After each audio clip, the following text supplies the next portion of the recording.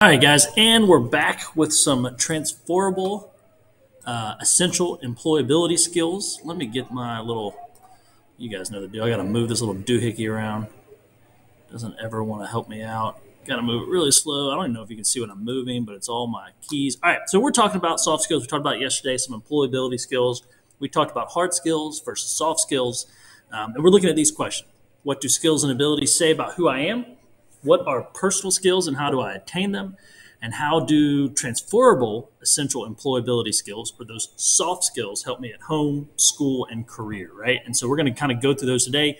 You should have a note-taking guide. You can pause this video at any point to capture these notes on your sheet. And remember, you're going to have a test coming up, so keep this in mind, okay? So soft skills or transferable skills means that they can go across the board, right? They consist of knowledge obtained through personal experience. You might have picked up something in baseball. You might have picked up something in drama, in art class, at home, at a job that can be utilized at home, school, or on the job. So, for example, maybe you learned just being polite might be one of those soft skills that is transferable.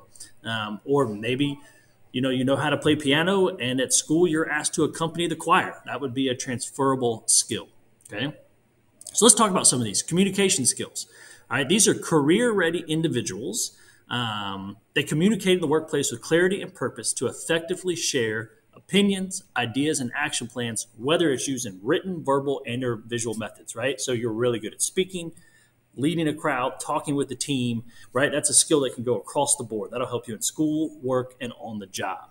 So at this point, make sure you write that down, pause the video, and then create some examples of those communication skills, of things I just talked about, right? List me 2 or 3 onto the sidebar. So make sure you get this definition and then give me some examples, okay? And when you're ready, you can go to the next slide. Then we have problem-solving skills. These are career-ready individuals readily recognizing challenges. They understand the nature of the challenge, and they devise effective plans to solve the challenge, okay? So you're really good at problem solving. Simple as that. You see a problem, you know how to brainstorm, you know how to try solutions, you know how to test your solutions, you know how to reflect and see if you can get better. If you took this class in the past in 6th or 7th grade, it's the problem-solving process. You're really good at defining, preparing, trying, and reflecting, and then kind of repeating that process. So again, write this definition down. Give me some examples for the side.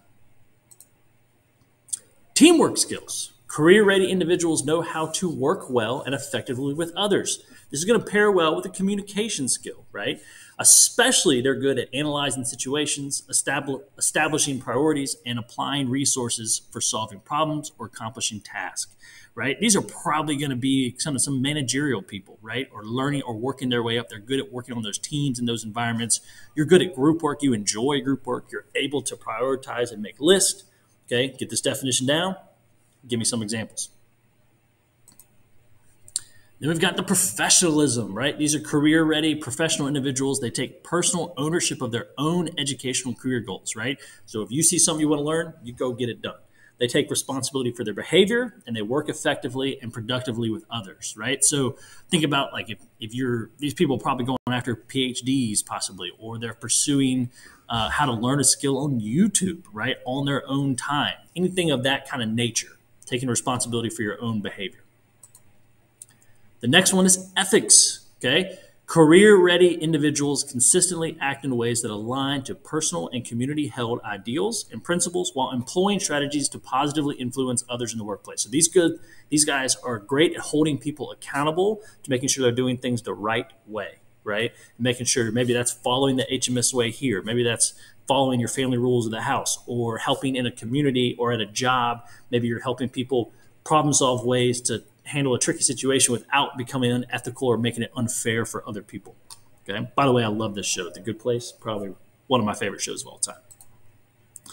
Resource management. These are career-ready individuals are discerning and accepting and using new information. They effectively manage time and resources while using a reliable research process to search for new information, right? These are going to be the people that are going to be able to handle large pots of money and maybe a big team to problem solve a solution. You're really good at divvying up the resources fairly across the board. Okay, so after you get these notes done, you could just flip your paper over, right? And I want you to answer these following questions, just on the paper there. You don't have to do them in your journal. What are the 3 most important jobs in the world? What skills are needed for those jobs? And do you want to do any of these jobs? Why or why not? So the three most important jobs. What skills are needed for those jobs? And do you want to do any of those jobs? Why or why not? All right, that's all I've got.